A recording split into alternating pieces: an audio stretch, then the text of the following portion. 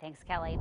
All right, in 24 hours from now, the Portland Timbers will play New York City FC for the MLS Cup. Now, the Timbers and their thousands of fans are hoping to win the Cup for the first time since 2015 and do it right here at home. Fans have been camping outside Providence Park since the beginning of the week, waiting for their wristbands to sit with the Timbers Army. Anything to be in the stadium. The energy is going to be amazing. I come out and just kind of keep everybody safe and make sure they're staying off the side, on the sidewalk and out of the way of the cars, and kind of give them the spiel so they're ready when they hit the front of the line.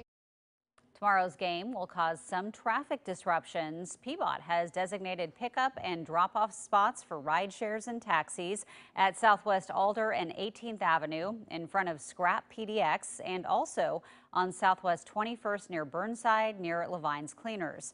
Some street parking will also be blocked out Saturday north of the stadium along Morrison and west of the stadium along Southwest 20th from Salmon up to Morrison and along Yamhill and 20th Place up to Burnside. You will get towed if you're parked along those streets on Saturday. Now, these maps are also on coin.com.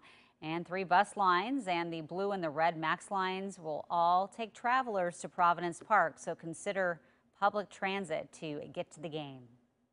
All right, happening today, students in one class will have their backpacks